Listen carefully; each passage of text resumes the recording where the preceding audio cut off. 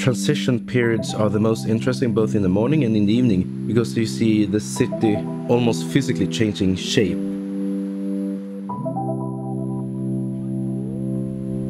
My name is Jonas Borg. I've been a full-time freelance photographer for almost 15 years. I like this LUMIX G because it's very nimble, very user-friendly, and it delivers great pictures. I like the retro design, and when I'm out, it's not intimidating. It's easy to have in your hand.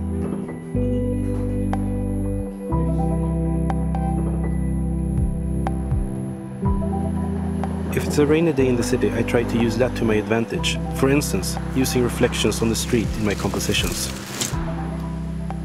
What makes me happy walking around Berlin is all the colors that exist. The street art, colorful graffiti, all the artisans, all the markets. I enjoy talking to people because I get to know the culture, I get to know the people, I get to know the city. With a live viewfinder on this camera, I can have a more intimate relationship to my photographs or my photography. I can block out the rest of the world and just shoot.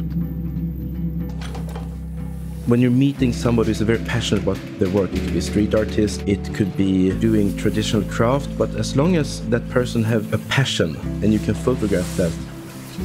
Post-focus is very handy when I'm not really sure how I will use the picture. You have the option to later choose where you want the focus.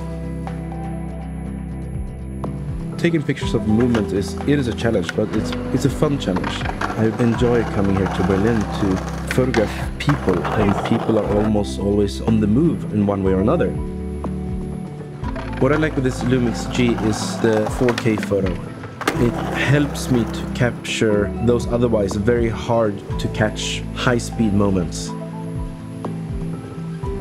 A tricky thing when doing street photography is that things sometimes happen very, very quickly. And you have to be very flexible and open-minded to change. To be able to literally change focus from one thing to another is very, very important.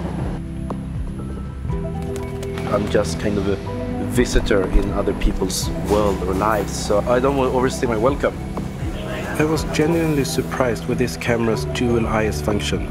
In a challenging environment where you can't stay still, you can capture super sharp details. I was very impressed with the results.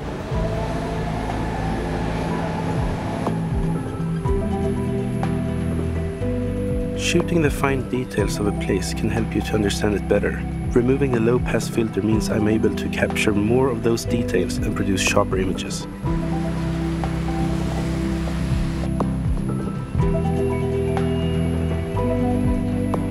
My hopes at the end of a day of street photography is, besides getting really, really good photographs, I would hope for some new experiences, some new friends as well.